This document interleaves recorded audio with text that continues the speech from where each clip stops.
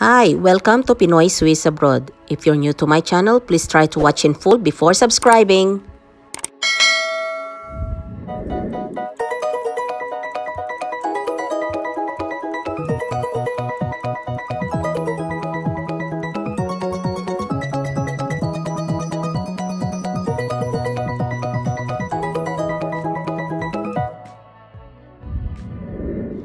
This is our part 2 of our Hobbiton series.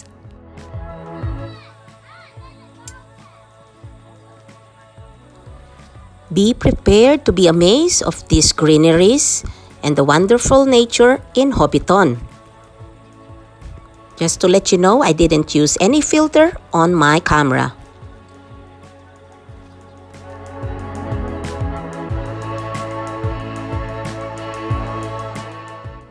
And this is our walking group as per batches because there are some others and they have also a different tour guide.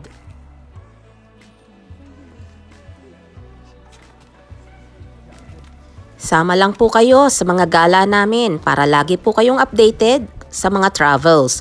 All our travels are COVID-free. For those people who are not aware, New Zealand is COVID-free in the community. Matagal na po. There's really a benefit being at the end of the world. Literally, we are at the bottom at the end of the world.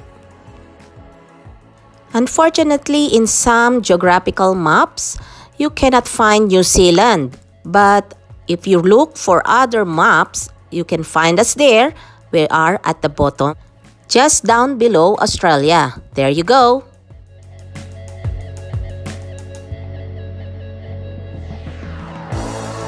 As you can see, the surroundings are very lush.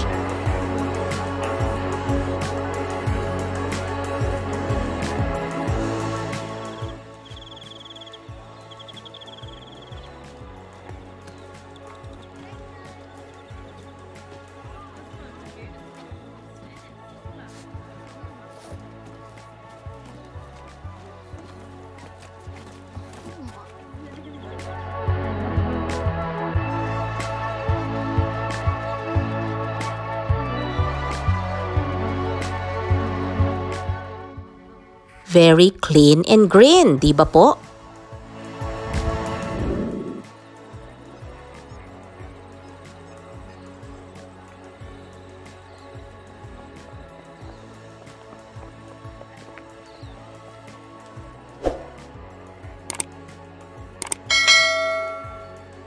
Samahan niyo po ako hanggang sa dulo at marami pa po akong ipapakita sa inyo.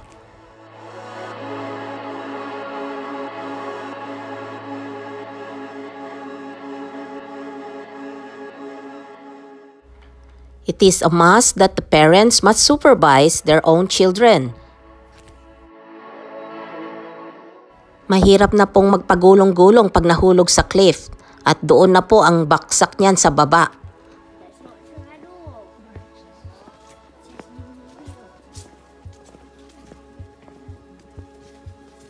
This is like a rainforest surroundings because there's a lot of fern trees, as you can see. Marami pong bata na kasama dito sa aming grupo kaya maririnig nyo sila sa background ng video na to.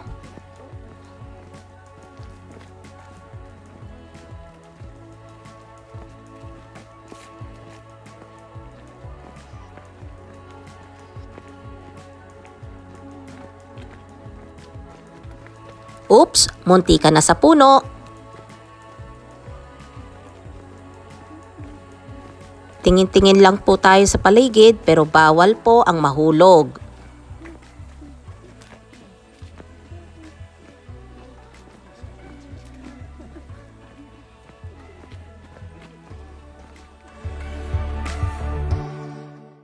Finally, the water. Beautiful, isn't it?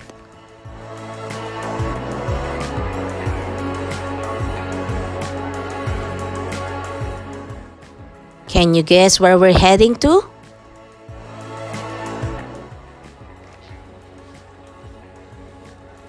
We're going to the Dragon Inn over that bridge, and all these surroundings are all natural.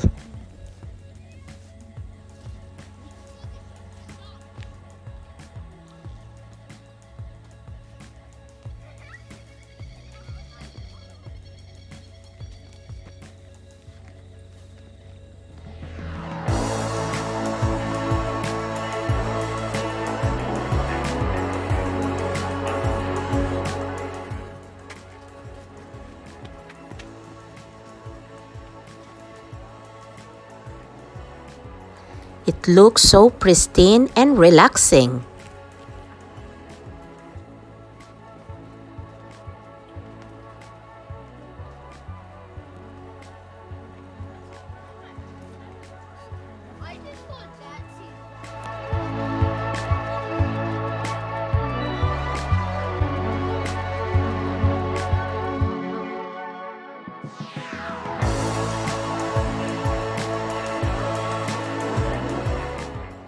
Amazing view, isn't it? That's New Zealand for you.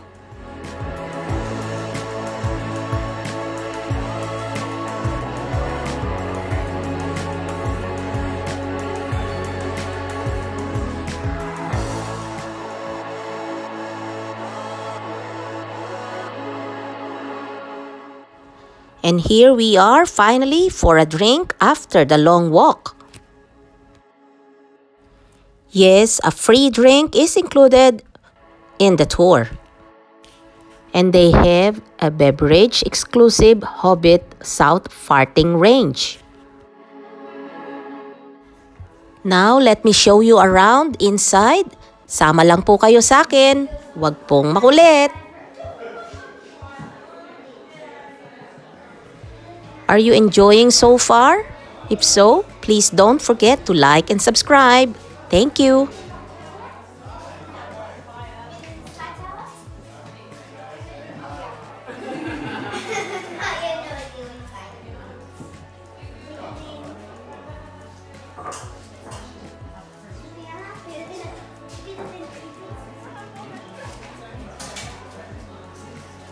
And this is the bar where you can order your drinks, and they have their own brewed beer, and you can order for your children a hot chocolate or a tea if they prefer.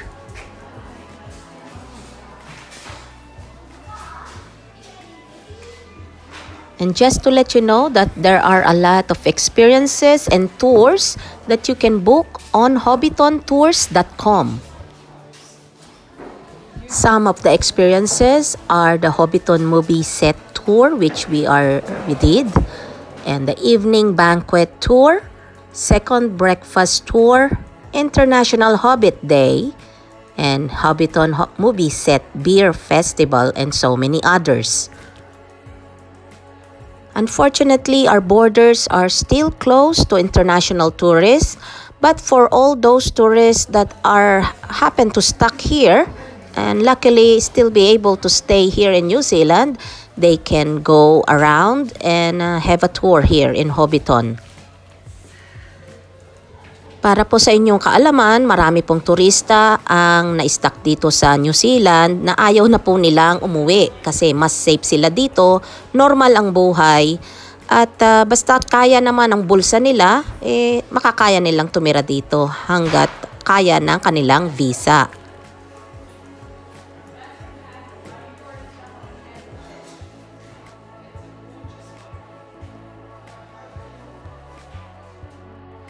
And yes, this is our little corner while we're having a rest and before continuing our walk.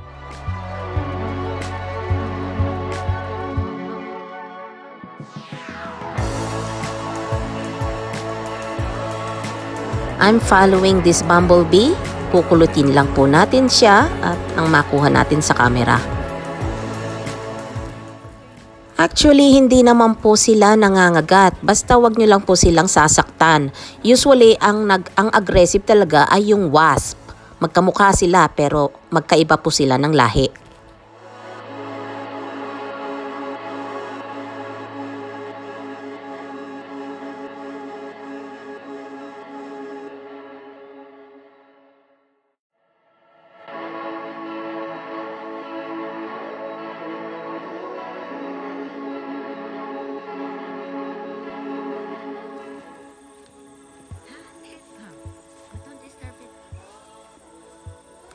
This is a small apple tree. Can you see what I see? Yan po ang pukeko. Yan, dito lang po yan sa New Zealand.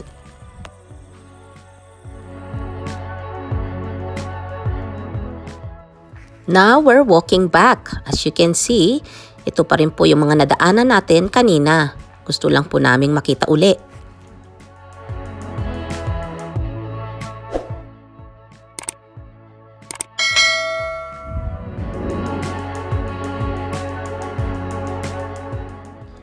Now we're back inside the tour bus and pauwi na po.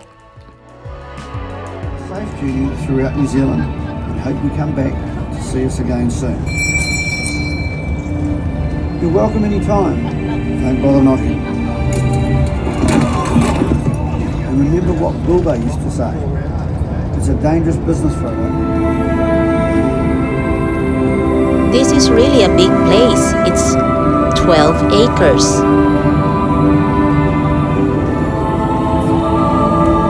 Pahabol po.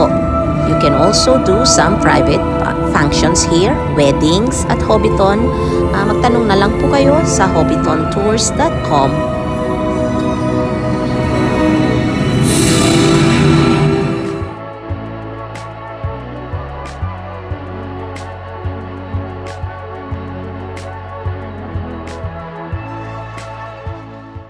Are you liking what you see? So please don't forget to like and subscribe. Salamat po.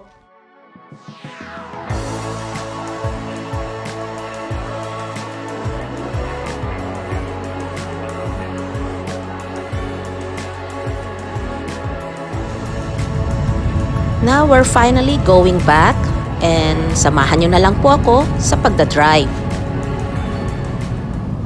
As you can see, we drive on the left side of the road. So mga bago dyan na magdadrive dito sa New Zealand, ingat lang po. Ginabi na po kami dahil sa traffic. So nakaabot po kayo dito sa dulo. Maraming salamat po. Don't forget to like and subscribe for more travel videos. Thank you very much.